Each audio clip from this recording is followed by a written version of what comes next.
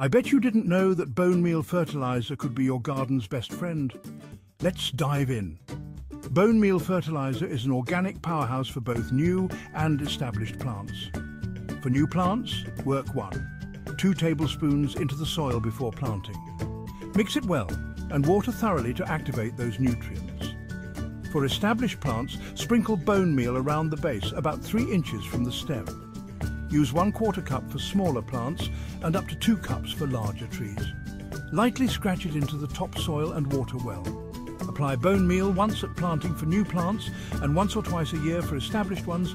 Early spring and fall are perfect. And remember, bone meal is high in phosphorus and calcium but low in nitrogen. Pair it with a balanced fertilizer for best results. Follow these steps and you'll have stronger roots, better blooms and healthier plants in no time. Thanks for watching and happy gardening.